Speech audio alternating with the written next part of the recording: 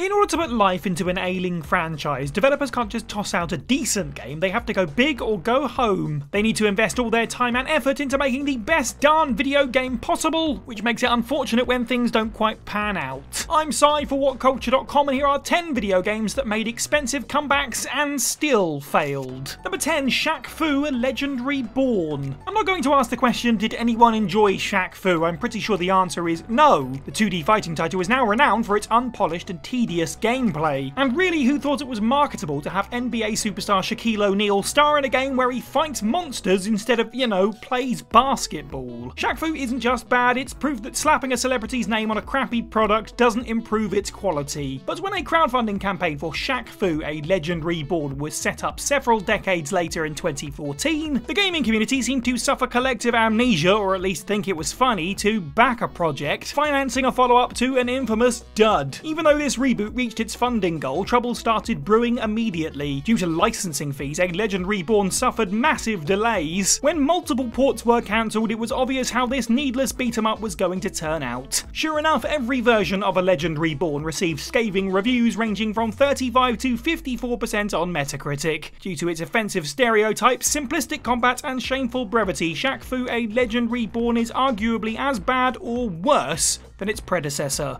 Number 9, Turok. In the late 90s, GoldenEye was the top dog when it came to first-person shooters on the N64. However, the Turok games weren't far behind. The dino-battling sci-fi saga received consistent praise for its elaborate level design, focus on atmosphere, and the fact the weapons could suck the brains out of your enemies. But when the franchise had a slew of duds, it felt like a reboot was needed. 2016's Turok was developed by Propaganda Games, best known for, well, nothing at the time, but everybody has to start somewhere. But apart from the graphics, this incarnation of Turok doesn't have much going for it. The aim assist is inconsistent to the point where it's borderline useless. The glitches are so rampant it's difficult for the Native American hero to perform basic tasks. Most importantly, the whole game comes across as bland compared to other shooters released at the same time like BioShock and Halo 3. Turok feels prehistoric and not in a good way. Even though Turok sold marginally well, it wasn't enough to revitalise the brand, causing the proposed sequel to be cancelled. And when Propaganda Games closed shop, Turok fittingly went the way of the dinosaurs. Number 8, Mighty Number 9. After Capcom cancelled multiple Mega Man projects, the brains behind the super fighting robot Keiji Inafune took matters into his own hands. Leaving the company, Inafune set up a Kickstarter to fund a spiritual successor of Mega Man called Mighty Number 9. Thanks to the Blue Bombers' loyal fanbase, Inafune reached his goal in 2 days. When the campaign quadrupled its initial target, things were looking up for Mr. Number 9. Sadly, most of the hype dried up before release thanks to the embarrassing Masterclass trailer. Not only was the teaser poorly written and narrated, the line "make the bad guys cry like an anime fan on prom night" single-handedly obliterated any interest in the project. And then there's the game itself. Honestly, it's hard to understand where the funding went due to Mighty Number 9's unimaginative mechanics, tiresome gameplay, and by-the-numbers level design. But Mighty Number 9 wasn't just awful, it was also terribly mismanaged. Kickstarter rewards didn't work, the project was heavily delayed, and several ports were canned, which ended up being kind of a blessing. Looking back, it's hard to believe that the man behind such a beloved franchise screwed up this project so badly. Number 7, Bomberman Act 0. During the 1990s, Bomberman fever was everywhere, with Hudson Soft pumping out legitimately 5 games a year at one point, revolving around the adorable bomb fanatic. But when it became painfully obvious that the company was just repackaging and re-releasing the same game over and over, the developers knew something drastic had to be done. With that in mind, the creators forged a reboot in 2006 called Bomberman Act 0, which replaced the cutesy style with a dark and gritty aesthetic. Was it a ballsy move? Well, absolutely. Was it a good idea? No, not at all. Due to the third-person perspective and realistic design, players couldn't tell Act 0 was a Bomberman game if not for the title. However, Act 0's edgy look is not its worst feature. This reboot suffers from appalling collision detection, unbalanced AI, unbearable loading screens, and grimy artwork. The main campaign is a borefest from beginning to end, since every level is identical. For some inexplicable reason, the game doesn't have a save option, meaning players are expected to drudge through 100 levels in one go. Although Bomberman hasn't had a massive hit since, none of the later entries have been as dreadful as this atrocity. Number 6, Tomb Raider Angel of Darkness. Despite the fact that Lara Croft seemingly met her end in Tomb Raider The Last Revelation, core design weren't ready to call it quits on their most lucrative property. Several years later, the badass archaeologist returned in Tomb Raider Angel of Darkness, which in its itself was 3 years after the forced anthology approach of Tomb Raider Chronicles. Since this was Lara's debut on the PlayStation 2, fans were excited to see how the treasure-hunting, jungle-exploring series would play on Sony's new system. Angel of Darkness was meant to mark Lara Croft's glorious return, but it ended up soiling the franchise's reputation. Performing the simplest tasks was a chore due to the dated controls, an inconsistent camera, poor combat, and incessant bugs. Also, the frame rate dipped with such regularity it felt like a deliberate feature. Now, this isn't to suggest that Angel of Darkness isn't without merit. When it comes to atmosphere, voice acting, graphics, and the score, this entry gets top marks. But considering the game fails in basic departments like moving or climbing platforms, the bad far outweighs the good. Luckily, Tomb Raider found its footing when it was rebooted again in 2013. If it wasn't for this successful revival, Lara Croft could have stayed buried figuratively and literally. Number 5. Yooka-Laylee. Gamers were worried when key players from Rare went their separate ways, believing it would spell the end of certain Rare franchises, especially Banjo-Kazooie. It was all the more disappointing since the last Banjo game, Nuts and Bolts, ended the Bear and Bird's adventures on quite a downer. So when the former Rare employee set up a new company called Playtonic Games, things started looking hopeful again. After the developers announced a spiritual successor to Banjo-Kazooie called Yooka-Laylee, it felt like all prayers were about to be answered. With limited resources, Playtonic had to set up a Kickstarter with an initial goal of £175,000. The company was overwhelmed with support, receiving over 10 times their proposed budget. With over 2 million quid in the bank, it looked like Yooka-Laylee had more than enough to be a hit. And the final result was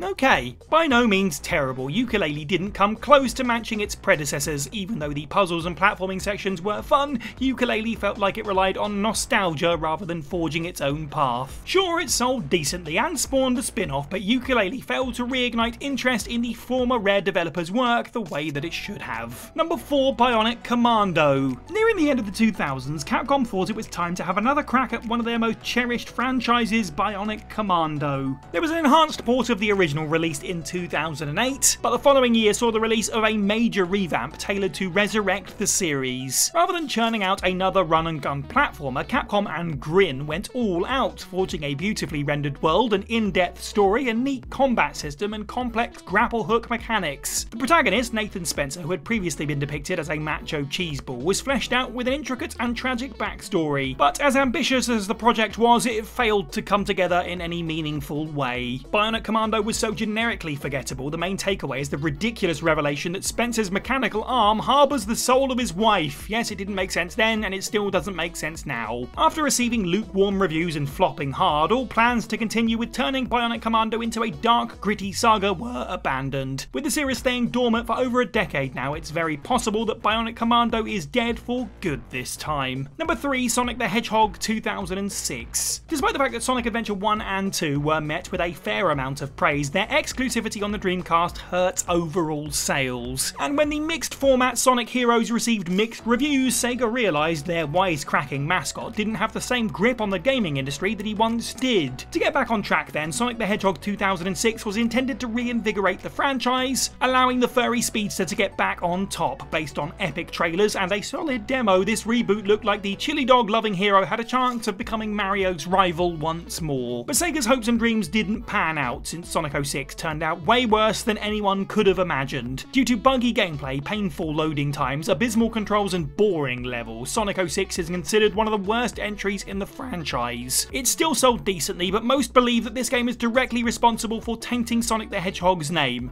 and they'd be right. Number 2. Shenmue 3. Considering Shenmue pioneered QuickTime events, open worlds, and other mechanics, it's apparent the Japanese-oriented brawler was ahead of its time. But since the project cost an outrageous amount and was a Dreamcast exclusive, making a profit was unfeasible. When Shenmue 2 also bombed, director Yu Suzuki's potential franchise seemingly fizzled away. Both installments may have financially failed, but the admiration for Shenmue grew with time, causing them to develop a cult following. Realising there was still a deep love for his creation, Suzuki organised a Kickstarter campaign for a third game in 2015. Amazingly, Shenmue 3 became the fastest crowd-funded project to reach $1 million and the first Kickstarter game to raise over $6 million. It It ended up raising $20 million in the end, surpassing its original goal tenfold. It looked like the fanbase would be lining up in the streets to get their hands on this long-awaited sequel, which is why it's depressing to learn that Shenmue 3 was a major bomb. In fact, it failed to outsell 2018's remaster of the original. Worst of all, this highly anticipated installment just wasn't very good. Although its predecessors pushed the boundaries, Shenmue 3 was more of the same, making it come across as dated and unimaginative. And number 1, Duke Nukem Forever. Although the first 2 Duke Nukem games sold adequately, its third outing was a monster hit, selling 3.5 million units. After the alien-busting outlaw reached a new level of popularity, fans eagerly awaited a follow-up. And wow, did they wait! Duke Nukem Forever was originally set for release in 1998. After countless delays, the long-awaited sequel came out in 2011, earning the Guinness World Record for longest time a video game spent in development. But Forever's development didn't just take forever, it was also unnecessarily expensive. Due to licensing fees, discarded content, having the project restarted repeatedly, running out of cash and being bought out by another company, Duke Nukem's fourth outing ended up costing at least $30 million. Though it was impossible for Forever to meet expectations, fans were still excited to witness Duke Nukem's return, especially after he took an unintentional hiatus for 14 years. But when the cigar-chomping hero finally burst onto the scene, it was obvious the game wasn't worth any of the wait. Despite spending an eternity to develop, Duke Nukem Forever felt rushed due to shoddy graphics, excessive platforming, primitive AI, dated pop culture references, and buggy gameplay. With all that money and time at its disposal, it's impressive how badly Duke Nukem eviscerated its own legacy in one foul swoop.